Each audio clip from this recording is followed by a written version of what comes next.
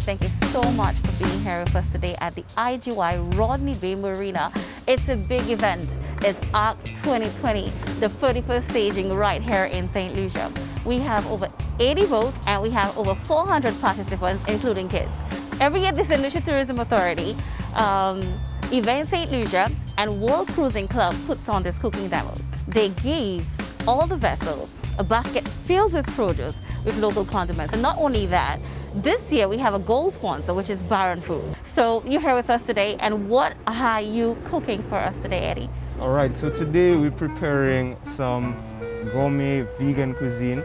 We're gonna have a sweet potato pie topped off with our bechamel sauce, a lovely hint of nutmeg, and you know Baron, they offer nutmeg, and it's still one of our key spices here in the dish, and of course in our dish today.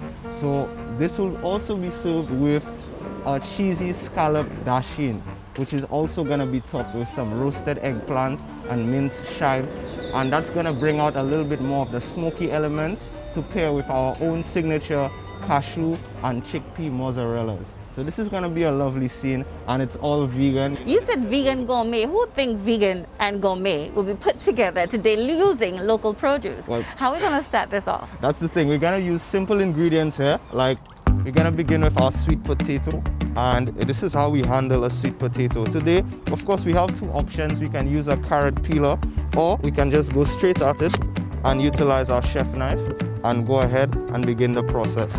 And we're gonna continue making sure that we peel them thoroughly, that we take off all of the excess skin, the outer skin, and that afterwards, when we're ready to cut, we have a perfectly clean sweet potato. All right, guys, let me take you to the stove where we have two hot pots. They're already filled with water and to blanch our vegetables. So we're already done with the sweet potato. Right now, all we really want... The peeling of it and the soaking for... All we're gonna do is get it into the cut that we desire. So I'm gonna take a whole sweet potato, and I'm gonna cut it into a size that's easier to manage, and then we're gonna simply go ahead into thin slices, which are gonna be put into boiling water, and we're gonna allow it to sit anywhere from 1 minute to a minute and a half. Gotcha. And we're gonna continue on by placing it into our mixing bowls, getting our sauces on there, and then into our skillet. Eddie, what made you come up with this idea to use sweet potato and some of our local condiments and turn it into a gourmet cuisine? What made you come up with that idea?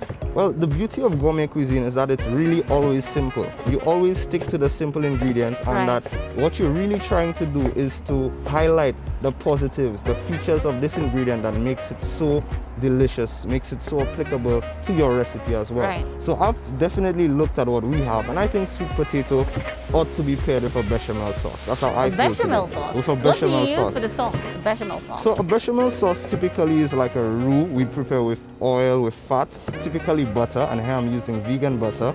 And also you're gonna highlight the spice nutmeg in your bechamel today. So a bechamel is going to contain nutmeg, whether it's here or in Europe, but the beauty is that here in the Caribbean we get to use Baron Foods nutmeg, which is really beautiful, and it brings out some of our unique flavors. It's fresh, and also in this dish it's going to accentuate the sweet flavors of the sweet potato. So even if it's mildly sweet or a little sweet, you're gonna definitely appreciate that nutmeg, the cinnamon, and the coriander are gonna be paired with this vegetable.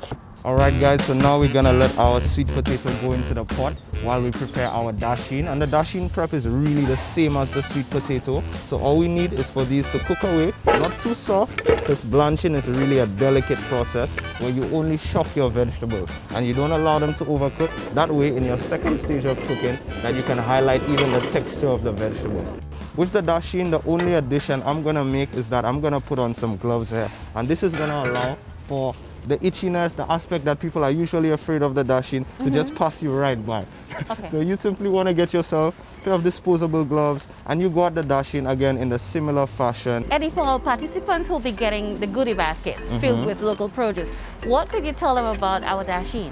All right, so dasheen is referred to as taro in its global language, and pretty much this is one of your slow burning starches or your slow burning carbohydrates. It's definitely a food that's gonna give you high energy throughout your use of it, and you would definitely appreciate that it's a thickener. So if you decide to go another route and grate it into your stews or soups, you still are gonna be getting majority of that sticky dasheen texture, which I think it's most appreciated for.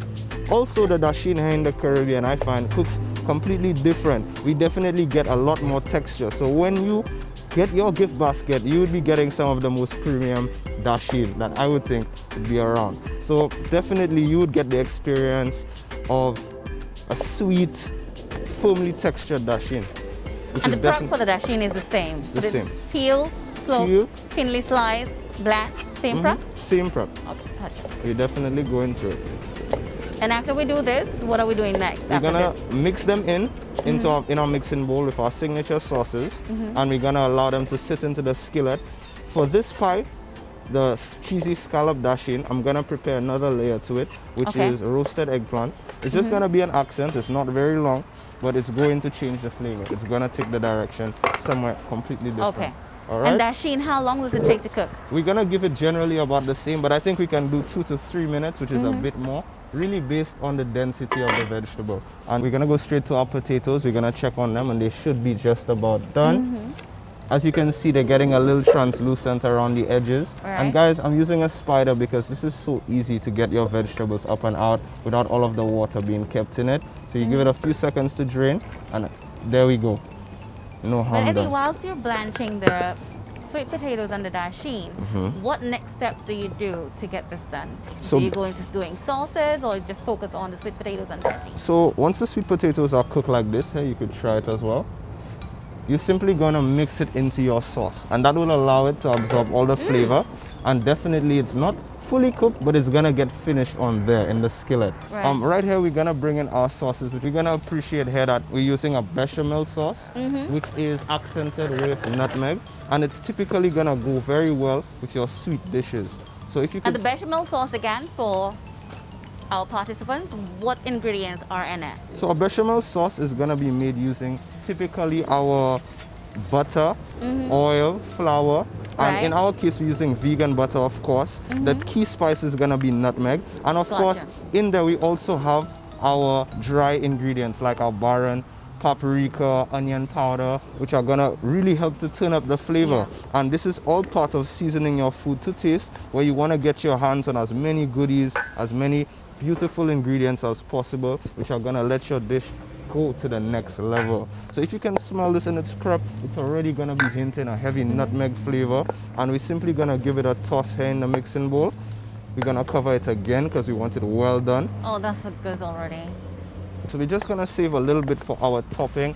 So we peeled, blanched, put into a bowl, added the sauce. Now you added a little bit of oil into the skillet. What's next?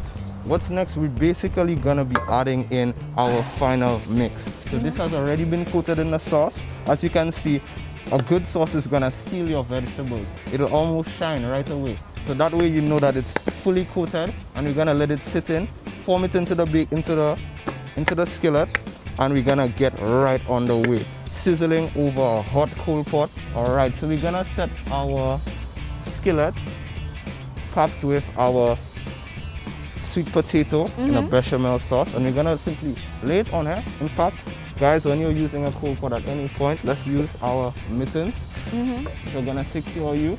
Okay, great. This is simply gonna sear away and it's gonna bake, but since we want to maintain some of the moisture, we're gonna cover it for the first 15 minutes and then we're gonna take it off. So Eddie, we're done with the sweet potato in bechamel sauce. We're now moving on to the dasheen. Yes, indeed. Obviously, sweet potato has a sweet note to it. Dasheen doesn't have it.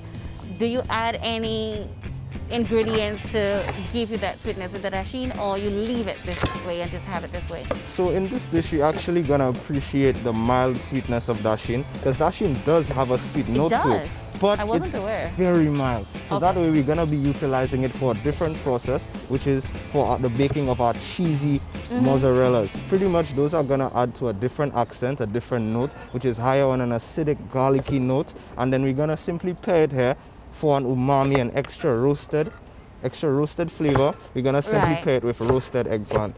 All right, so here we cut. And the prep for it is the same? It's literally the same. We're pretty much gonna cut it into something that's a little bit about ½ inch, and it's gonna allow for a quick blanch, but it's still gonna maintain its texture after we've cooked it. Hey guys, we're gonna actually be putting this into the pot now. We're gonna leave it and for blanch anywhere, it. blanching Same it process. from anywhere from 2 to 3 minutes, which is gonna allow for a proper cook.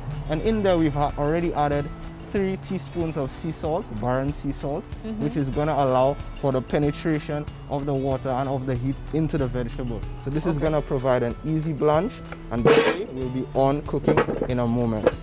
And guys, we're gonna move on to preparing the second element, and I think we can begin initially with our eggplant. And this is gonna be a very small note of the dish, but believe me, there will be some impact. I'm gonna roast 2 of these. These are pretty much your sweet peppers, and they're gonna allow just for a bit more umami and a little more color in this dish. So you roast sweet peppers in a skillet? We're actually gonna roast these on an open fire. Oh. That's the beauty of this dish actually. Everything is gonna be done on an open fire for the roasting, that is. So we have it on a high heat, and we're simply gonna let our eggplants and our peppers sit onto the fire, onto the open fire. How long does this take? Basically, you will be observing your vegetables and giving it time. As soon as it browns and it starts to crisp, then you're firmly aware that it's well cooked. It will take anywhere from 3 to 4 minutes to get it to fully crispen up, ripen up, and then in the skillet, maybe another 2 minutes for the flavors to mesh together. I got you. So Eddie, we've put the vegetables in a bowl with water with some lime. We move on to the next stage. Yes, so the roasting process is almost done, correct? It's complete. So here we're actually gonna start slicing up our seasoning peppers. And guys, as you know, these are really a bit tricky. You know that some of them may be sweet, some may be a bit more spicy. So please just give yourself a little taste, just to ensure. Oh, this is sweet. Just to ensure that you're getting the right flavors in there. All right, and we're gonna proceed to cut our local chives.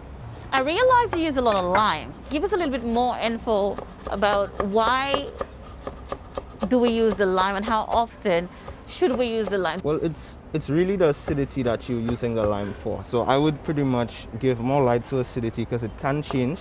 You can probably use a touch of vinegar if you don't have lime, and Barron's vinegar is always there for you. And of course, the lime is a very good antiseptic vegetable, so therefore, or fruit rather. So therefore, we're gonna utilize it here so that we can help to remove the dirt particles that may be on our vegetables, as well as prevent the oxidation so that we can keep the aesthetic element of each of our ingredients.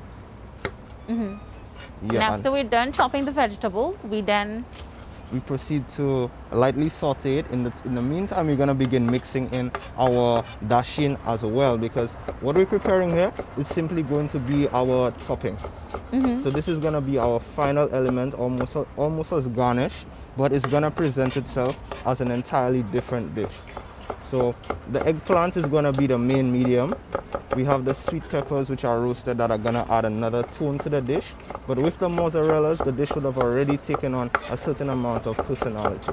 And in the roasting process, we turn the vegetables over every how many minutes? So we don't particularly time this because it may differ in terms of the heat that you're using. But once you've seen a nice crisp layer around your vegetable, you know for certain that it's good. All right, so here we've already turned this off. You may give it a few dusts to get some of that black element out, but you really are going to be appreciating the skin of your eggplant. And it's really simple. Just on any stovetop, you're going to change the flavor. You're going to pretty much be unlocking a proper seared flavor. So for example, if you're using Barron paprika and you definitely want to create a little more of your smoky element, you don't have to worry. You just grab a sweet pepper or 2 and you roast it, and that's it for you. In your dish, it's gonna create the perfect balance. And all of these elements are fine, simply because this is a topping. So in the main element of the dish, everything is fine, everything is minced. And for the topping here, we're gonna appreciate all of these textures.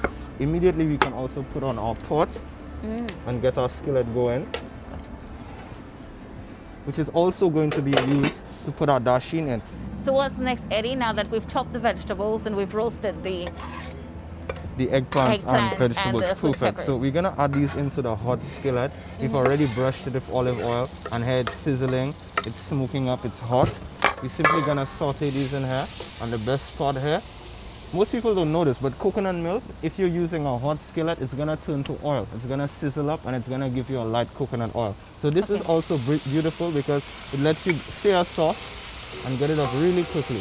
And this boy right here, when we break it along the sides, we open it up and we get out the white flesh on the inside. This plus water and a good blender is coconut milk right away.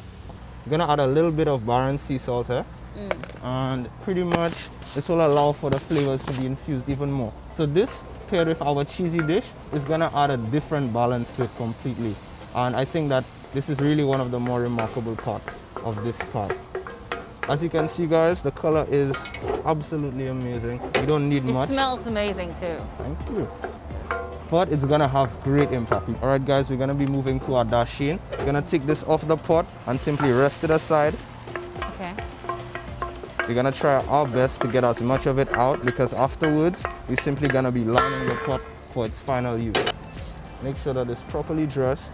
And we're gonna go right at the dasheen. The dasheen is gonna be covered in our signature chickpea mozzarella and cashew mozzarella, both of which we're gonna use simple ingredients like our Baron paprika, Baron sea salt, Baron onion powder. Of course, we're gonna be using things like coconut milk, things like, well, of course, our acidity, lime, white wine vinegar, and of course, it's gonna bring together an entirely different mix. This, of course, has been pre-prepped. Mix it all up together, right? Indeed. Alright guys, so to prepare this sauce, we simply created a very thick roux with our turmeric, Baron's turmeric as well included, nutritional yeast, and all of our Caribbean flavors, seasoning, peppers, chives. And then we've built it up from there. We've brought it together with a bit of cassava flour or tapioca flour, which is going to add a little bit more texture to this dish. And what do we do next? We're going to add in our cashew mozzarella, which is our second sauce. And this one is made from our local natural cashews. And we simply soak them or blanch them in hot water. We allow the onion powder and the garlic powder to take the main face, and of course that's Baron there again. And we of course are going to be incorporating a little bit more of this cassava flour, of course keeping it quite local, you know, bringing those ingredients together. With Baron ingredients. With Baron ingredients, indeed. So right here we've already given this a thorough mix. Look at our pot. All the vibes are still in here, you know, our eggplant elements, and this is going to make for the perfect stage. It's going to allow everything to come together. And since this is scallop, we would expect, of course, for us to have a lot of these elements floating around here in the sauce. Of course, they're going to be seared away and simply allowed to cook on the open fire, but coming together as a lovely scallop dish. And we're going to layer on our roasted eggplant topping. Oh, it looks so good. I'm going to let it sit there for a moment so you can appreciate the color. What next do you do? So we're just simply gonna spread on our topping, which is the roasted eggplant, chives, seasoning peppers, and that's just gonna turn it up another level. This can be a simple dish, guys, but trust me, our local ingredients and Baron Foods products make almost everything gourmet, everything incredible. So right here, we're just spreading it up nice and even, and we're gonna let it right away on the heat. And to lock in all that moisture and everything. Yes, indeed. All that goodness, we're gonna go right away to our sweet potato pie. Should be done its first stage, and let's have a look at it. Oh. All right, guys, so we're back around here to our sweet potato pie. Let's have a look. I'm really excited to do this. Oh my gosh, Eddie. The smell's coming out of that. I can see it sizzling out there. We're just gonna let this go. How much longer? It's gonna do about another 20 minutes before those crispen, and then about we can serve it. It's gonna remain as a right? That way you know that it's caramelized, all the flavor has begun to lock and it's kicked up. Therefore, it's gonna have even more texture. It won't simply be soft and smooth, but then you'll have the crispness of the edges. All right, guys, we're back to the finished pies, and this is what they should look like. We have a lovely crust here, and this one still has a lovely simmer, and we're about to do our tasting. All right, guys, so we're ready to eat. And Kina's gonna do our taste test today. Thank you, Eddie. That looks great. Oh my gosh, I can't wait to dig in. I think I'm gonna turn vegan after this. Ah, that's what I want to hear. Eddie, oh my god. All right, guys, so this is our sweet potato pie in our bechamel sauce. Scalloped, and it's lovely and it's local. All right, guys, this is our cheesy scallop dasheen. Thanks, Eddie. I'm Edison Lane. I'm 20 years old. and I'm very appreciative for being here. Of course, you know, I'd like to thank the ARC and all of the sponsors who've got us here. And if while you're on island, you'd like something, we deliver, and we deliver right to you to the north. And if you're local, we cater to you as well. And this is definitely what we have here, gourmet, high quality vegan cuisine. And we're there, we're here for you. And thank you so much for having us again.